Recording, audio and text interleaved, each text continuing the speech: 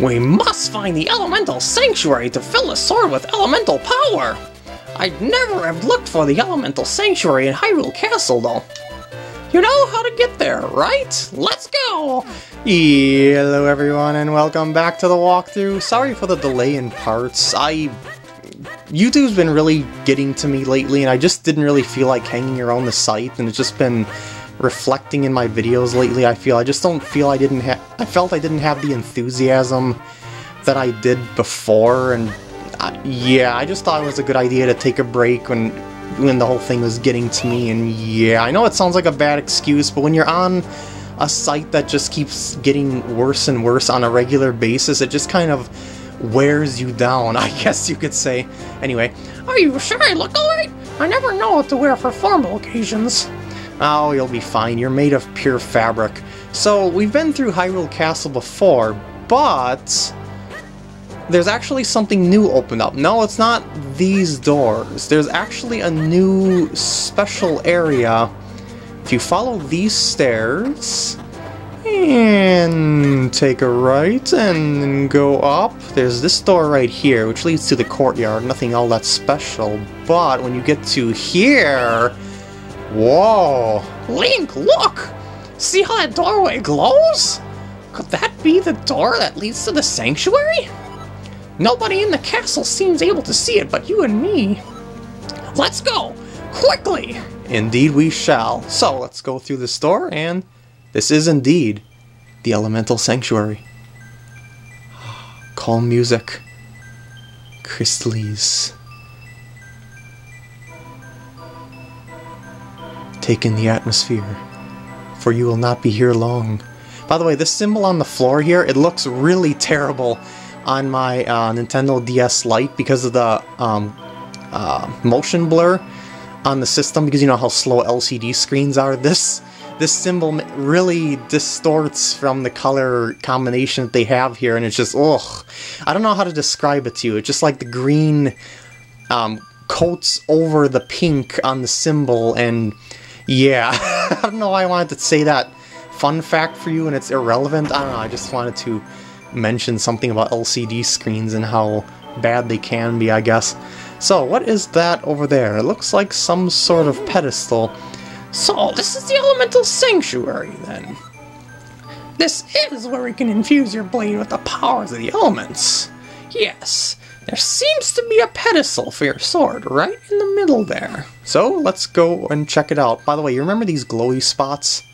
We are about to find out what they are very shortly. By the way, there's nothing off to the sides here unless you just want to take a look-see around the area. Yeah, I'm not going to take a look around because there really isn't anything there. I just want to show you the spots just so that you can get an idea of what it is and watch your sword transform. Woo! Woo! And now it looks even cooler! Plus it's got a new ability. The powers of the earth and fire elements have infused your blade. But what did it do? Let's go read that tablet, shall we? Let's see if I can't read that tablet for you. Fill your sword with power and walk over the glowing tile. Perhaps it refers to those flashing spots on the floor around you. Well, what are you waiting for? Try it, Link. And this is why you needed to get the charge, or I should say the spin attack. Watch the meter go up. When it fills up, you can step over a spot, it'll glow like that. Well, like a flashing glow. I hope that shows up on the camera as a flashing glow, because I know the frame rate of YouTube and stuff like that. Anyway, then stand on another spot. You have multiplied! Whoa, you just split in two! So this is the power of the white sword. I guess you can double yourself like that anytime you see those panels. And so, obviously that means... Oh, this is actually a little bit of a puzzle here. Because if you don't stand on the right spots, like if I were to make a mistake here, you would not be able to press both these buttons at the same time. What? That worked? Huh? What? That shouldn't have worked! Well, so much for that puzzle. Here's another thing that you gotta watch out for, is that when your doppelganger, like your lighter colored side, touches the wall that it cannot normally go through, it vanishes like that. So keep that in mind, because there's going to be puzzles related to that later on. Alright, let's pass by the terrible looking spot on an LCD screen, and leave the sanctuary.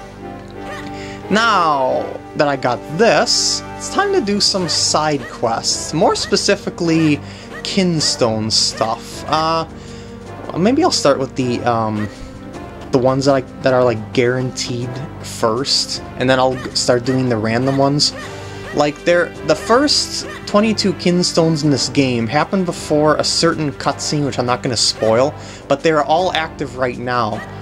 And if you don't get all 22, it'll kind of mess up the order of the other ones later on, and it's very complicated to explain this, but I really recommend that at this point in the game to get the first 22 Kinstone fusions all up and ready to go. What is going on here?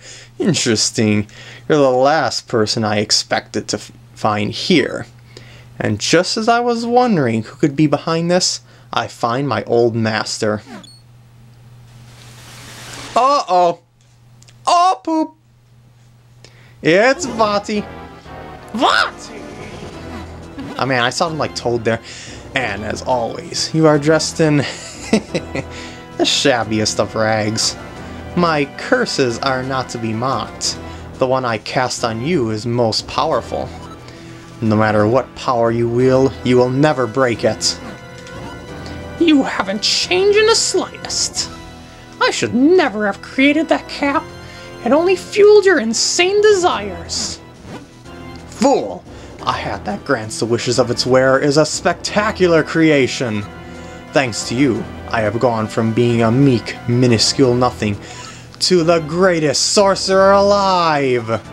You cannot stop me now, and I have you to thank for it. Accept a small gesture of gratitude from me.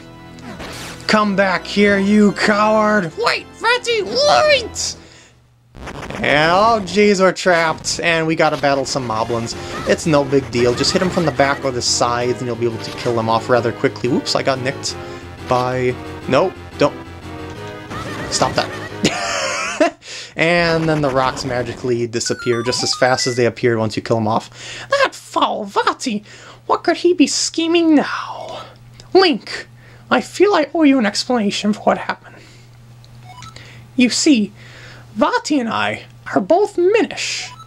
I was once a famous sage and a renowned Minish craftsman. Vaati was only a boy when I took him on as my apprentice, but he became enchanted by the wickedness in the hearts of men. One day, Vaati took a hat I made for the humans, my pride and joy. He granted the wishes of its wearer. He put it on without permission. Flashback. There's the cap. Uh-oh. Vaati, what are you doing there?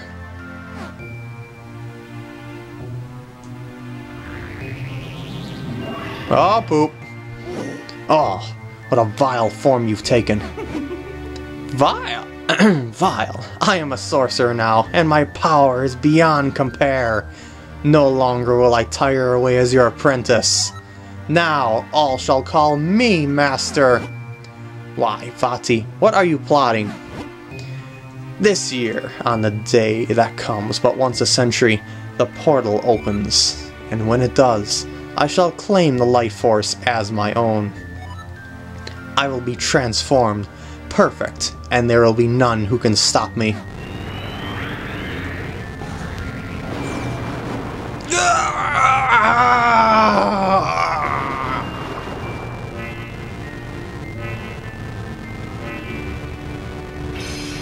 And that's how he turned into a hat.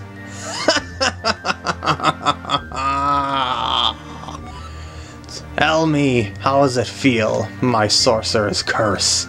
Do you see, Ezlo? I am truly your master now, and you cannot stop me. And with that, I must be leaving. Curse. Curse you, Vati. Curse you. In all the legends, of course, the gifts the Pakori gave the humans, what you call the Pakori Blade, was the first of those gifts. The second, well, you call it Light Force, but it is a source of limitless magical power. If Vati were to get it now, it would be devastating. I came to the world of men hoping to stop Vati, and I met you in the woods. But it seems we won't be breaking the curse on me anytime soon. However, with the Sacred Blade, we can certainly restore Princess Zelda. I'm sorry. All that has happened has been due to my own pride. My folly.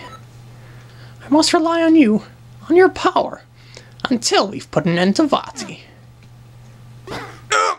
Alright. Well, Link, enough fairy tales. You must search for the next element. But first, we got some kinstones to fuse.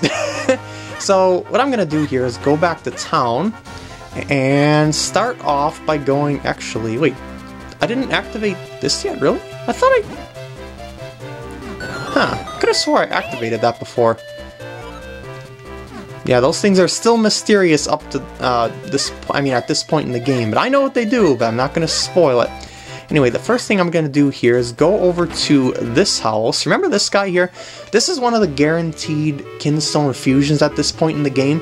And, yeah, he's the guy that came from a faraway land. And, so I'm going to fuse with him. Hopefully I have the right piece. No, I don't right now. Poopers. Well, I guess I'll come back to him later, because I'm sure I'll be able to get that piece before that point in the game comes. I mean, before I shuffle up the fusions. Anyway, the next guaranteed kinstone fusion is by the mayor here, and I have the correct piece. In fact, the correct piece, I forgot to mention this when I got it, is in his cellar. Remember when I went outside the right side of his house and went down the ladder? Yeah, that led to this piece. So I could have actually fused kinstones with him then, but for the sake of organization, I decided not to, and that was actually kind of a bad idea, because I have to mention it now, and yeah, I cannot access that right now.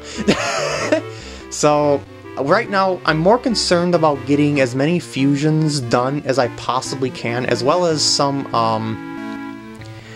side quests done that I can do right now, just to further things along. Oh, I don't have enough elements to be able to move that block. I need at least 3 elements to be able to push this heavy block over. And yeah, that's the idea of the elements powering up the sword, is that you can then solve puzzles like that giant block puzzle there.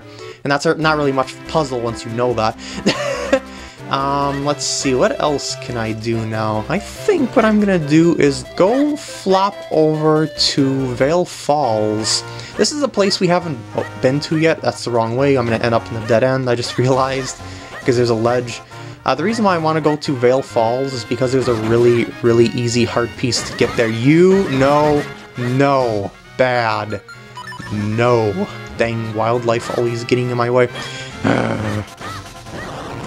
Stuff like this tree with the thorns in front of it, that is the kind of stuff that you will see open up with kinstones.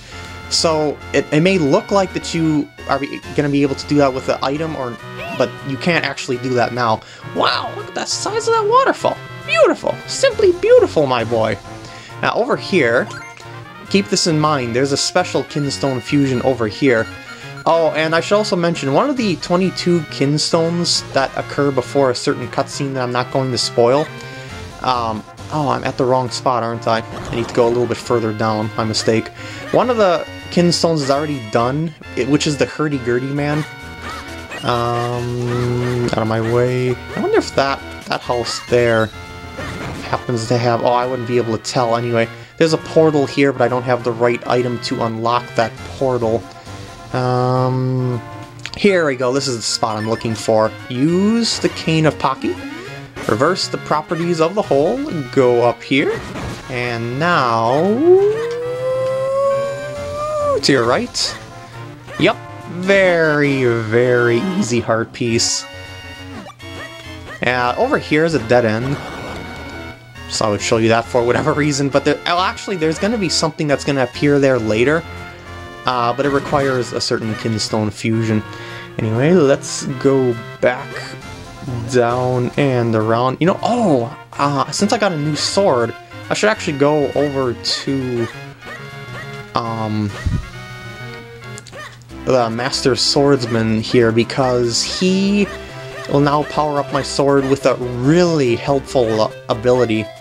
This will really speed things up, so I should probably do that now. Get ready. A new sword! Fantastic! And you seem to acquire new skills with it! Yes! I am ready to train you again, young swordsman! So, will you accept this new training? Absolutely. I will now teach you a technique called the Rock Breaker! So pay attention. First, swing your sword to break pots! Actually, that's all there is, young swordsman. I love him so much. Yes, I do understand. Yes, haha, good. If you had said you didn't understand, I would have serious doubts about you. Yes, but one must feel the technique, not just hear about it. That's why I will now possess your body so as to demonstrate the technique. That is the secret of the Swift Blade Possession technique of training. Watch this. Possession. And yeah, that's why it's an extremely handy ability. You can also use this to destroy rocks as well, which will take care of those rock spiky beetles with ease. Oh yeah. No need to worry about them anymore. Yes, fine work. Fantastic even. I will now give you this tiger scroll.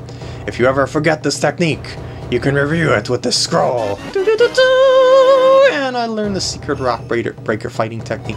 Yeah, I'm not really sure how anyone could not understand that technique, because you kind of have to be using the sword up to this point in the game, and yes. Anyway, let's see what he else has to say.